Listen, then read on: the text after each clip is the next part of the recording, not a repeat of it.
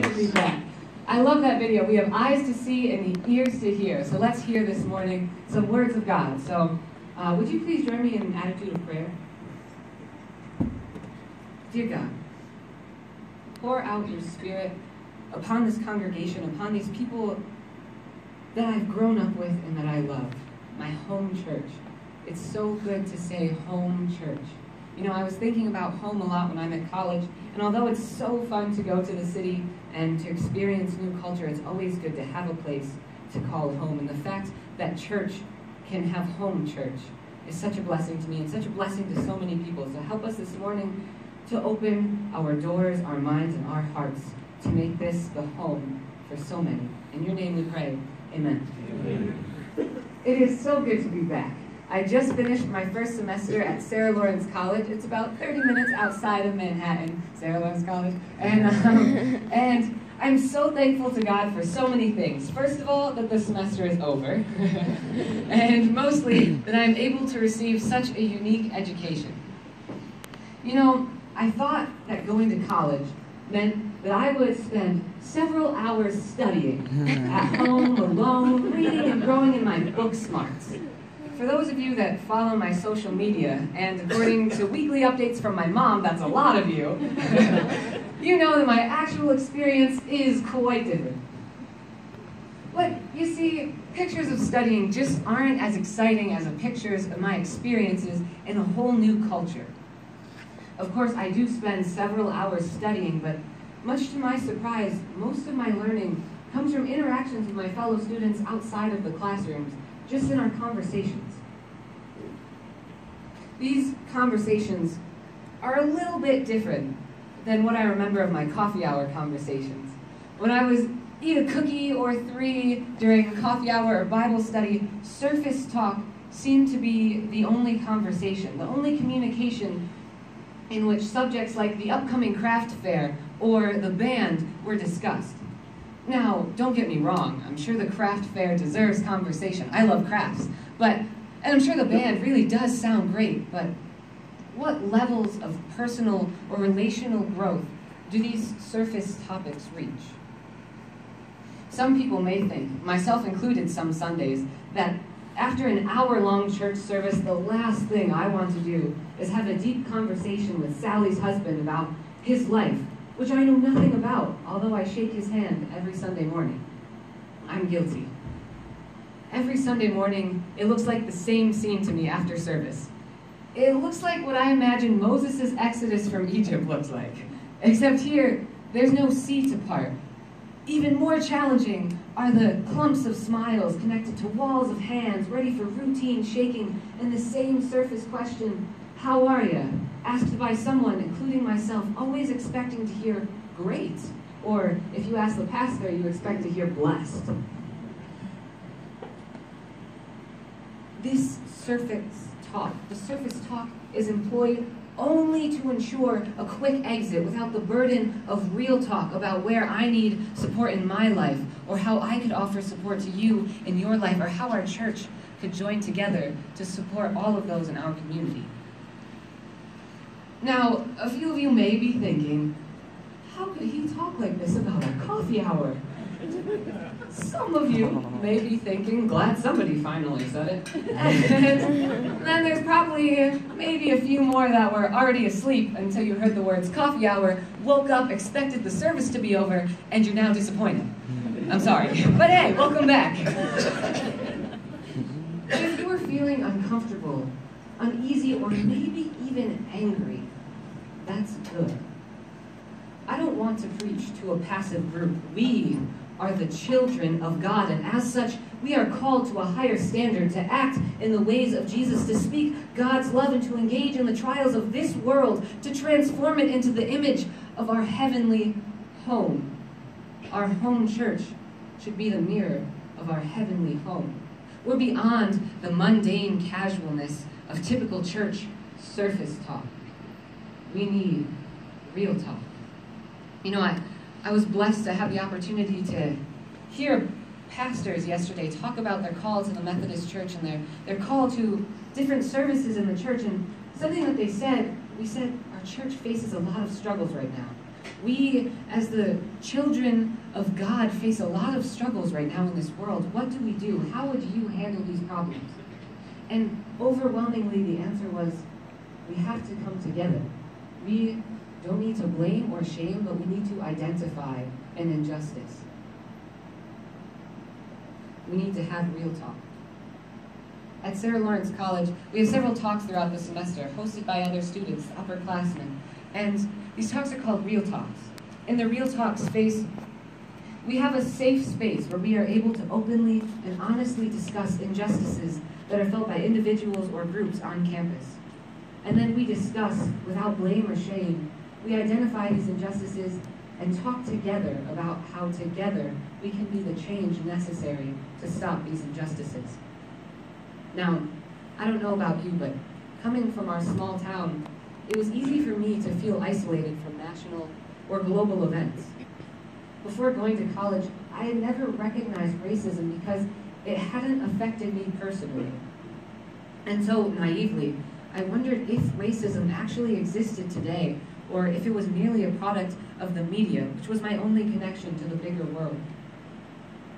Today, I now live, learn, and laugh with people from almost every continent. I hear languages from countries whose names I can't even pronounce, and my closest friends are from a diversity of races and religious backgrounds, spanning from Buddhism to spiritual Egyptian plurality. Say that 3 times fast. Unlike ever before in my life, I am part of a community which is rich because of its diversity of race, religion, ethnicity, sexuality, nationality, economic status, political affiliation, even dietary needs. I have heard from my closest friends their testimonies of racist attacks and injustices committed against them. I now recognize racism because by affecting my friends, it affects me. I can feel my one friend's pain when she talks about discriminatory comments made toward her. And I can feel the other friend's pain, her fear of not being accepted by white Christian America because she is a Chinese Buddhist. I've had more talks about God and Jesus and faith with her than I have any other person. It is fascinating to me to see how the comfort level of a group can affect the depth of truth. I have found that there's a direct correlation between the level that a group has in trust with each other and the truth that people are willing to share.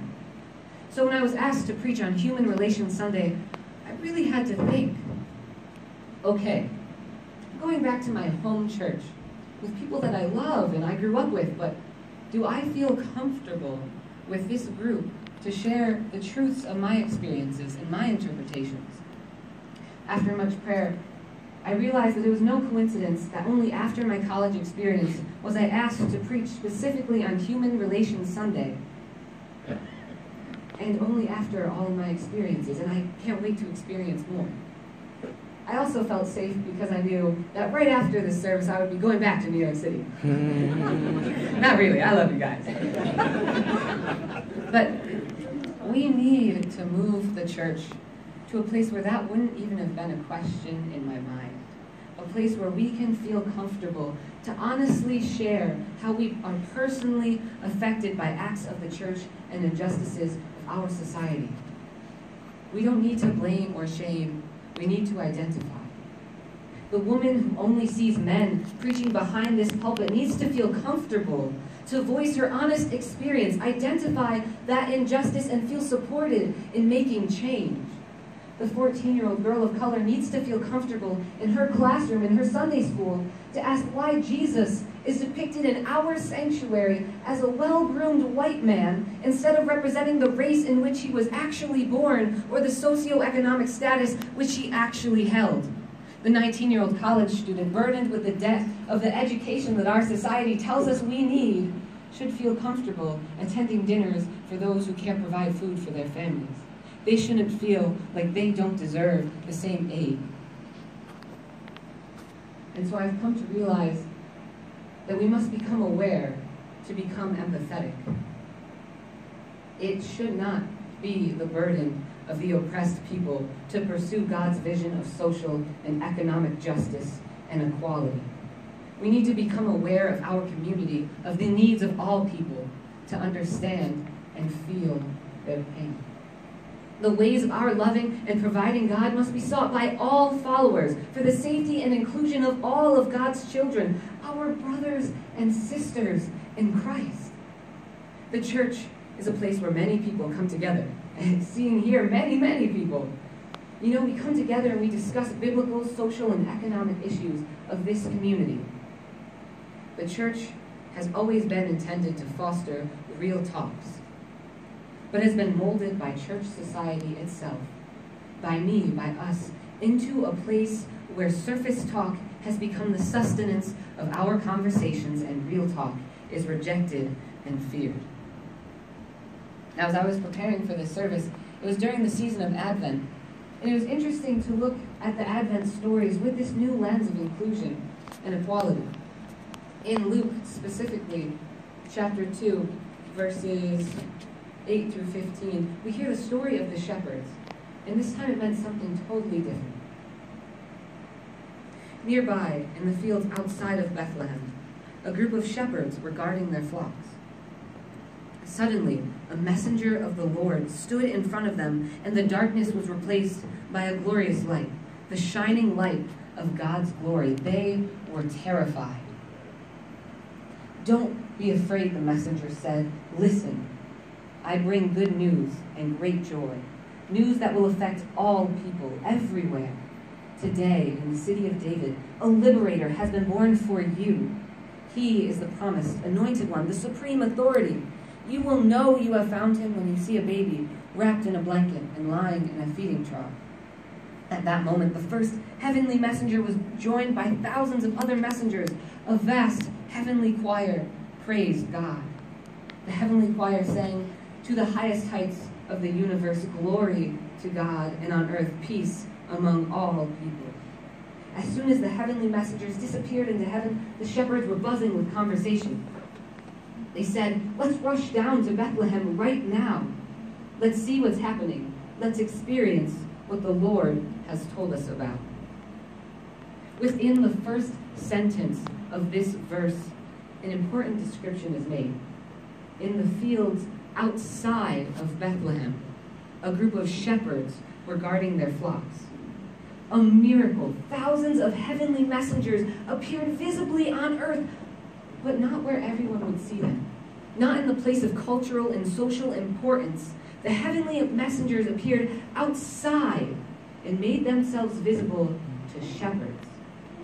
Now, I don't have anything against shepherds, but if I'm watching a Rocky movie, and right as Rocky enters the ring, the scene cuts to a shoe shiner on the street corner, I'd be a little upset, because that's not where I expect the most important action to occur.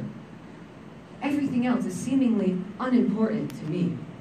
The shepherds were outside of the main focus, unnoticed and unimportant to the townspeople, and yet God valued them the most.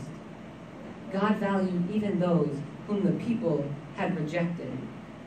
And God made God's presence known to the shepherds out of all people.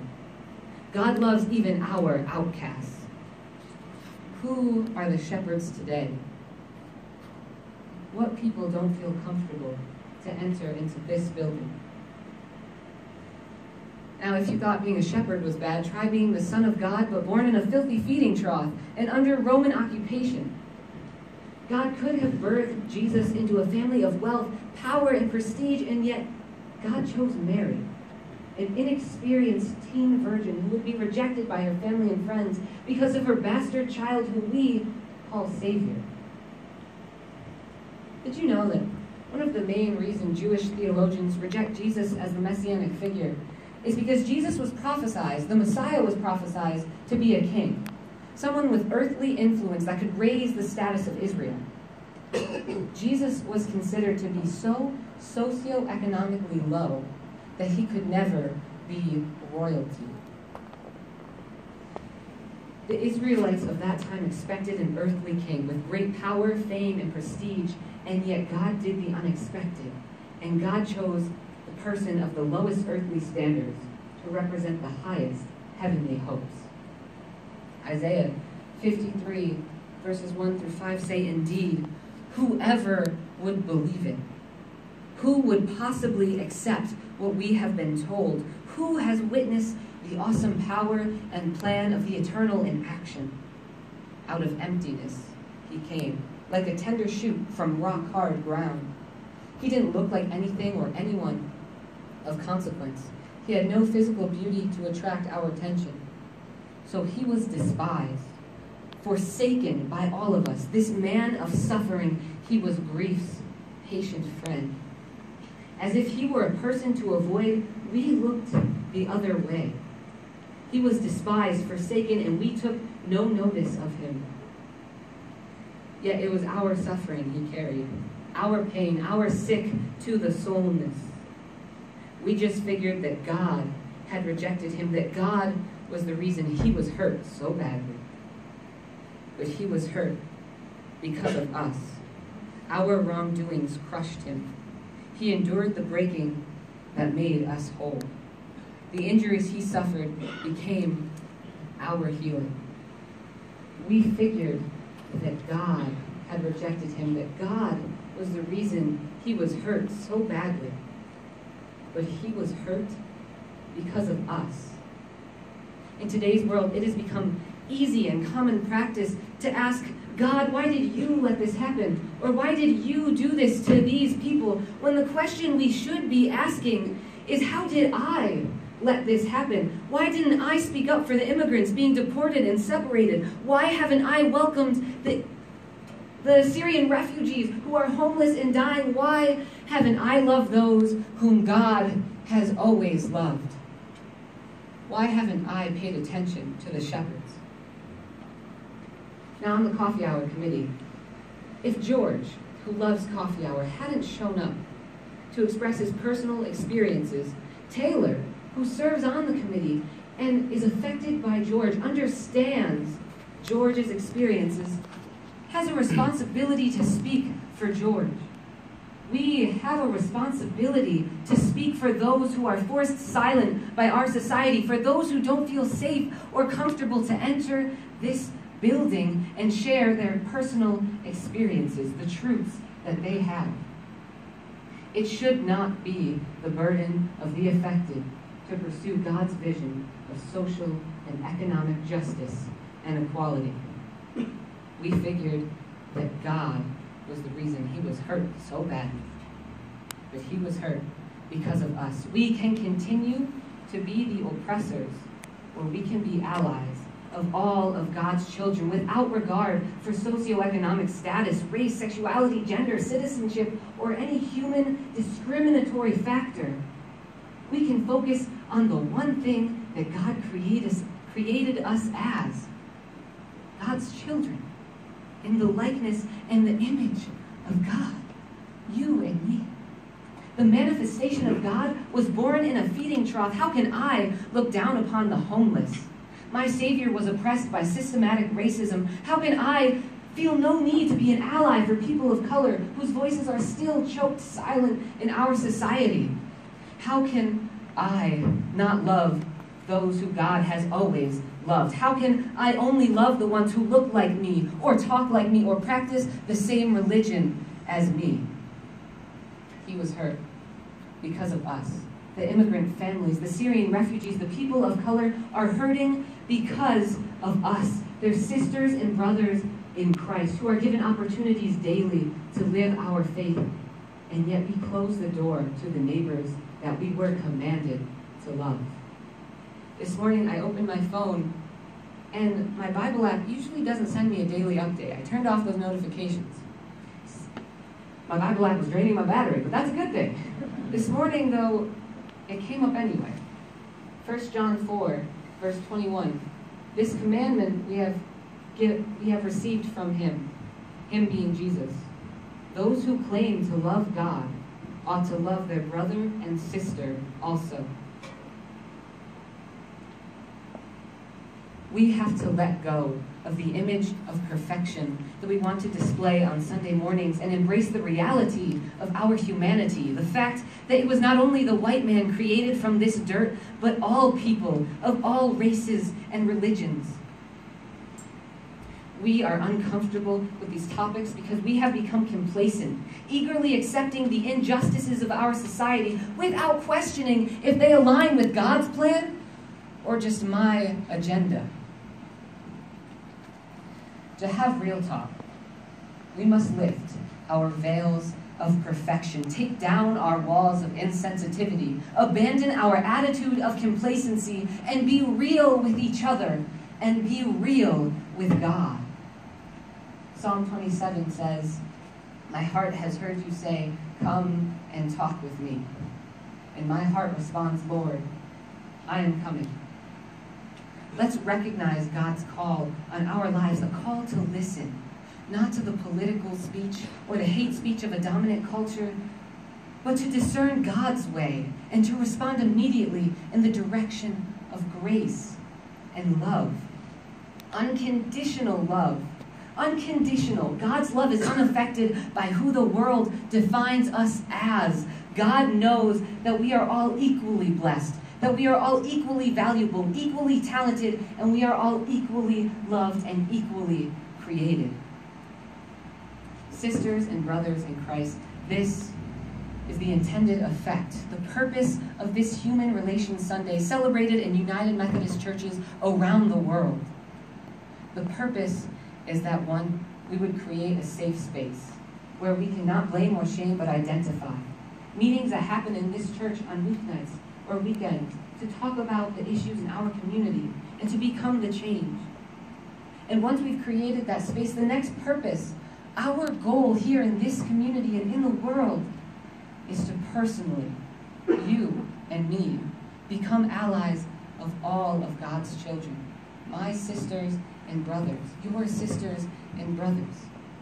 We can no longer be complacent. We must be compassionate. My heart has heard you say, "Come and talk with me." And my heart responds, "Lord, I am coming." What is God telling you today? And how will you respond? How can we be the change? And what change will you make happen in this community? Thank you.